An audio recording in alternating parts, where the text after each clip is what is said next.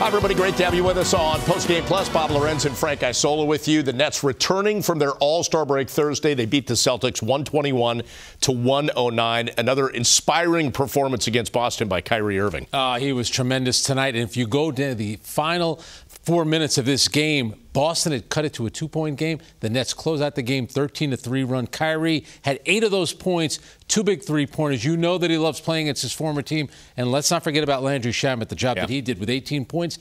Kyrie and Landry Shamet combined to go 11 for 17 on three-pointers. It's impressive. 39 bench points, by the way, for the Nets. And with that win, they improved to 25-13. It's the first time they've been at least 12 games over 500 since the end of the 2012-2013 season, which was year one rather, for the franchise in Brooklyn.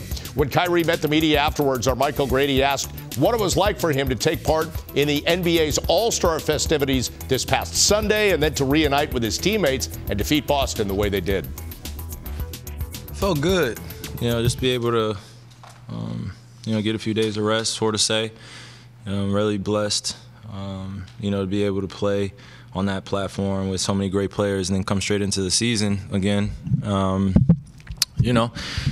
It is what it is. So we just had a nice practice yesterday. You should have saw the first 5 minutes. They were horrible. We went up and down scrimmaging, everybody getting back from, vacation, sort of say. So we just wanted to come out and play with maximum effort.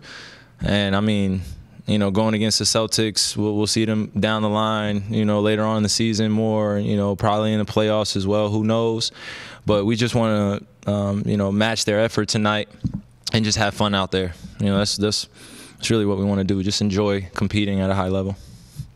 You guys, welcoming Blake Griffin into the mix now, waiting on Kevin to return from injury.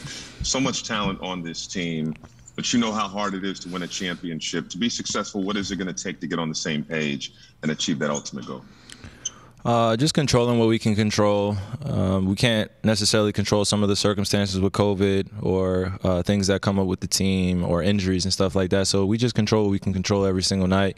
We got a lot of healthy bodies, a lot of high IQ basketball players in the locker room, great coaching staff. So we're just doing it together alongside everybody that's along the journey with the fans that support and obviously everybody out there.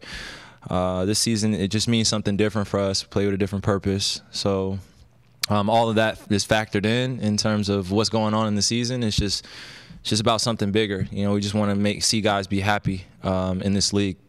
Guys play with other guys that, they've seen for a while as competitors or, like I said, it's just about feeling good. Brooklyn will return to action Saturday with a matchup against Detroit. 6:30 is the start time for our coverage, which you can watch on TV or stream through the brand new Yes app, available wherever you download your apps. For Frank Isola, I'm Bob Lorenz. Thanks for watching Post Game Plus.